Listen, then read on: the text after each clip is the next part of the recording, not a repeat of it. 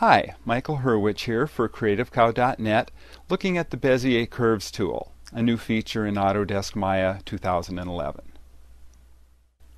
A lot of people prefer working with Bezier curves rather than the NURBS curves that Maya has supported up until now. One reason is because Bezier curves work exactly the same way that the pen tool works in other applications such as Adobe Illustrator, for example. And similarly, Adobe Photoshop.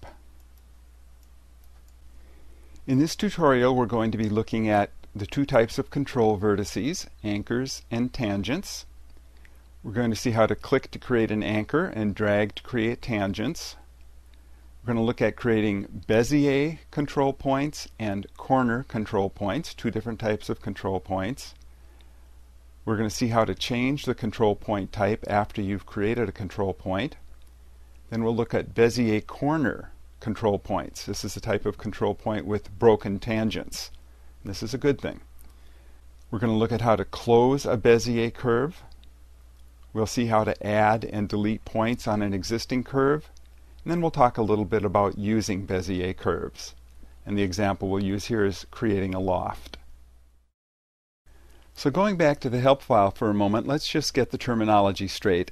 There are two kinds of control vertices, anchors and tangents. So this is the tangent, and then there's an anchor point right there. So going into Maya and going to the curves shelf here, the last icon on the shelf is the Bezier curve tool. Click on that. Now each time you click, you create an anchor. And each time you drag, you create tangents. So I click and I drag. I've created one anchor and one pair of tangents. Go here, click, and drag. And you can move the tangents to shape the curve. If I just click, I just create an anchor, no tangents. Click again, no drag. Click again. This type of an anchor is a corner anchor. It has no tangents, and so it just makes a sharp corner. An anchor with tangents is a Bezier anchor. It has the tangents, and therefore you can adjust the curvature in the vicinity of that anchor. By default, both sides of the tangent move together. It's possible to change the type of anchor. To do that, with the anchor selected, hold down the Shift key and right-click, and what they call a marking menu comes up. It's got three options: Bezier corner, Bezier, and corner. So I'll make this corner, and it does away with the tangents completely. Again, I'm holding down the Shift key, I right-click, I choose Bezier, and the tangent comes back. Hold down the Shift, right-click, Bezier corner. It still has the tangents, but they're arranged to make it into a corner. The advantage of that is then you could work with one of those tangents and change that curve. When you create that Bezier corner curve, the tangents are broken. That is, they're separated from each other, and you can manipulate them entirely separately. One thing that works a little bit differently in Maya than in Photoshop or Adobe Illustrator is closing a Bezier curve. So this is the last anchor on this curve. I'm going to select that, and then I'm going to come over here and click the first anchor in the curve. Nothing happens. In Photoshop or Illustrator, that would have closed the curve.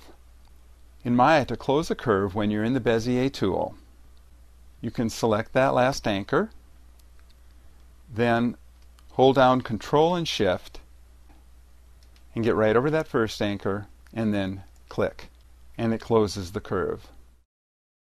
If you have an existing Bezier curve and you want to add or subtract points, just select the Bezier curve tool, and to add a point, just get right over the curve and click, and you'll add a point.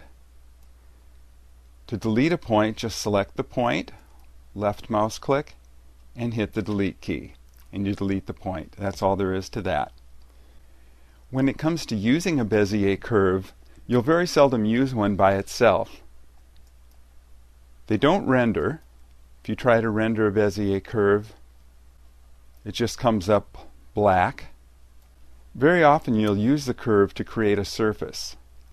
So for example, if I create a circle here, hold down the Shift key to select both of these, go to Surfaces and Loft. Now let me try to render that. So you can see that does render. So that's the usual thing with a Bezier curve, that you're using it in some other connection, not just by itself. And that wraps up this tutorial on the new Bezier curve capability in Maya 2011.